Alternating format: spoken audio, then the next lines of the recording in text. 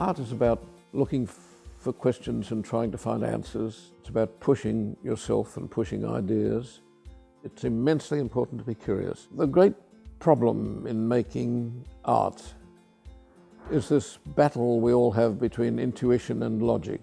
And if one could only get back to the intelligent innocence of childhood, where one doesn't think too much, but simply does.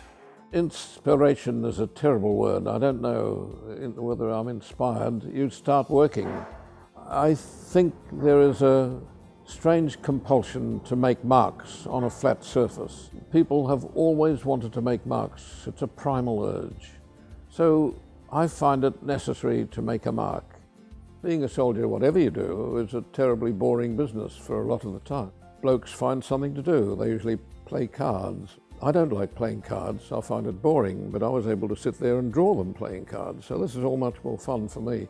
I used to draw my mates. I used to draw the local indigenous peoples. And after the war, I used to draw the Japanese people who'd surrendered. I've always been in love with rainforest. I first met it during the war when I did a jungle warfare course in the south corner of Queensland, near the border of New South Wales. And during the war, I drew a lot of the local peoples. Inevitably, you're conscious of the fact that they decorate themselves a lot. They have tribal decorations. At least 10 years later, my wife and I were living in London, and I was trying to find something to paint. I found it difficult to paint the English landscape, although it was very beautiful. And we had a little black and white television set in those days, and there was a documentary shown one night of some bloke who'd been to New Guinea and made a film of the dancers at Mount Hargett. And inevitably, of course, they decorate themselves with their wonderful mud masks and fantastic headdresses made out of birds' feathers, wonderful costumes made out of anything you can think of. It was just so exciting. I thought, well, this is the sort of thing, when I found that I couldn't paint London or the landscape, I'd started painting my memories of New Guinea.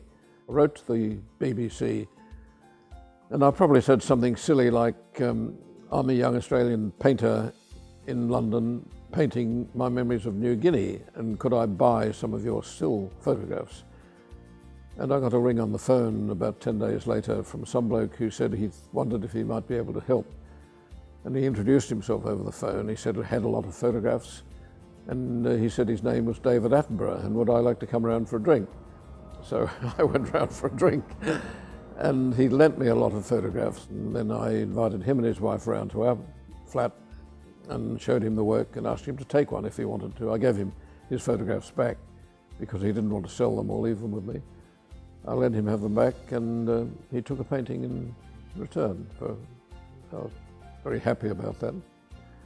And by chance, only a couple of years ago, I was watching a show by Andrew Benton, and he'd been interviewing David Attenborough.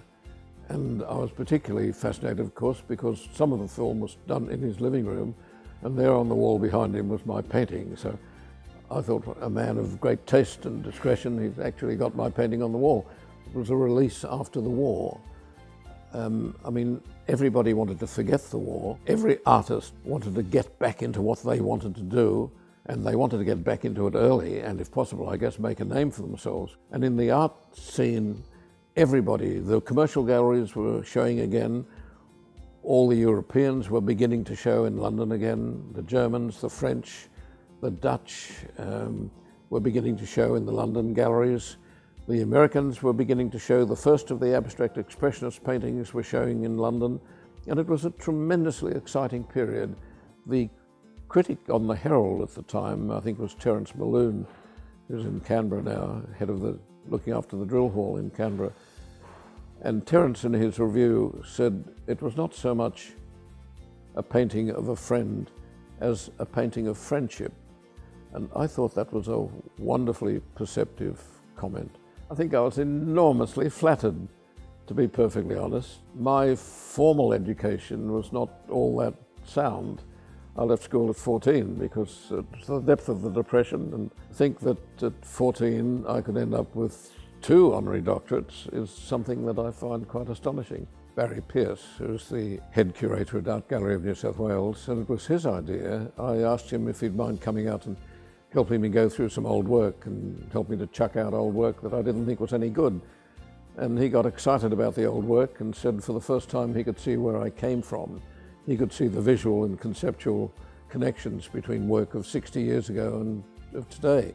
So he organised the show at the S.H. Irvine Gallery, and by sheer good fortune, the only date they had available was the date of my 95th birthday. So it was the greatest 95th birthday bash you have ever seen. You know, one is always surprised, astonished that one can live that long.